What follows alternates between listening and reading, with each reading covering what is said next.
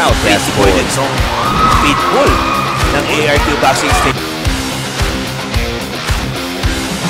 Pitbull. Pagpangalan pa lang Pitbull, nako. Yun. By the way, shout out muna sa select exhibition ng ARQ. Galing ka down. So, makasa ngayon ang babaliktad. Oo. Ikaw talaga, ha? Like mo tayo sa ARQ Sports. Uy! Ayan na nga po. What a body punch. Hello once again, Talisay City. This is the second bout of the afternoon. Now we're back here. Both Encuentro fighters 9. are making their debut Second fight. bout of Introducing the the afternoon. Angelus Pilapil of Wearing ARQ, the debutant, versus JR Galleposo with 1 win weighing and 3 losses. 107 pounds. This is DJ Galleposo. And the fighter in the red corner, weighing 108 pounds, making his debut right here in Talisay City. Ladies and gentlemen, this is Angelus Pilapil.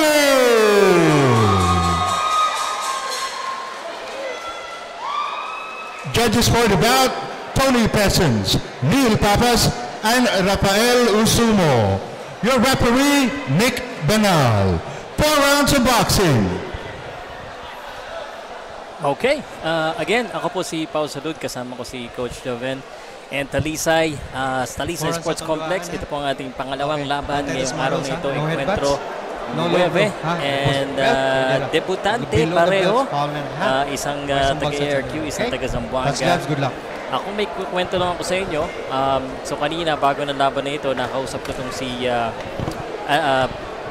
Philippine Pitbull, ang tawag nila dito kay Angelus Pilapil eh. Oo. And kaya ako sinasabi sa inyo to, wag na kayong aalis kasi sabi niya knockout daw ang gagawin niya. Oo. Alam mo, kumpiyansa agad. Importante, especially sa boxing. You need to be confident, kumpiyansa sa sarili. Nagulat nga ako eh, kasi pero, baguhan, knockout kagad sabi, hindi sir, na-knockout yan. Pero make sure na you're ready. Yan. Tingnan natin kung gagawin nga talaga niya. Oo. Yan po yung nakapula si Pitbull at yung naka-blue-white na may omega si Galleposo. Oh, medyo pretty boy din tong Pitbull ng ARQ Boxing Stable. Pagpangalan pa lang Pitbull, nako. Mukhang may lakas dito Galleposo kasi nasabihan ko, nanakating ka daw.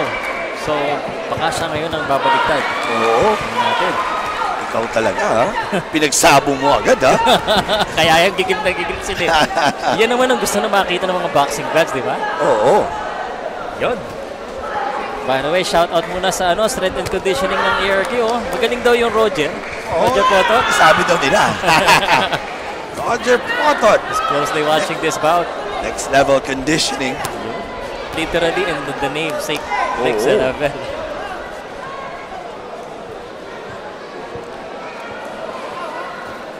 First round, minimum weight itong mga ito, 108. 108. So, junior fly.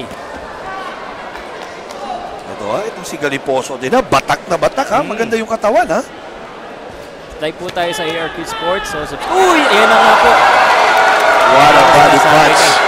Ayan yung sinasabi niya. What a body punch there. Wala, tapos na to. By the Pitbull, Angelus Pilapil. Tapos na to. Wala na, ayaw na eh, mga ganyan. Knockout niya, awat siya. It's true to what he said earlier that will be a knockout. Tapos kagad. Kitang-kita ko sa ribs yun eh. Sa kataon eh. Oh, our technical head there, may replay ba tayo doon? That body punch. Yeah, solid na solid eh. Ito yun oh. Bang! Boom! May So, mga split 1 second, no? May follow-up pa sa... Oo eh. Siyempre, nagbato niya na, pero nung na-realize ng katawan niya, ang sakit pala nun. Napaluhod siya.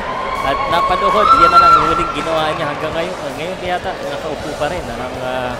Nasaktan talaga. Alam mo, kaya itong si JR Galleposo, hindi siya agad tumayo. Kasi pag tatayo ka, magko-contract yung muscle mo, mas sasakit pa yan. Yun na nga. At, well, most of the time, papahinga mo kaso talagang alam natin sobrang sakit. It's the punch that you don't expect kasi that really hurts you. And ano siya, tawag doon, nadukutan siya sa katawan.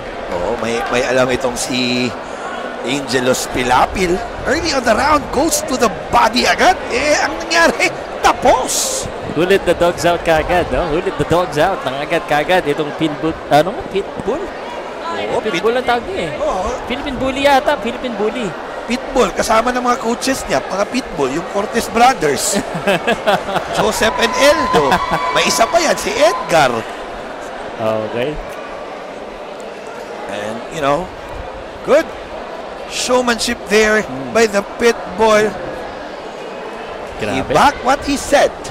Yun yung importante. Sana hindi siya magbago. Kasi minsan nahihiya pag gano'n na ito. Ladies and gentlemen, the end was time at 1 minute and 33 seconds, making an impressive debut, the winner by knockout. Remember the name, Angelus Pilapil. Angelus Pilapil winning his first professional bout of his career, and what a sportsmanship for the pitbull there. I like that. Yan naman ang sinasabi ko Dapat ganun. I need to clap hands there. Yeah. Kailangan mo rin, Pao. Yes. Konting-konti na lang yung mga fighters na ganun, ha? Yes, sir.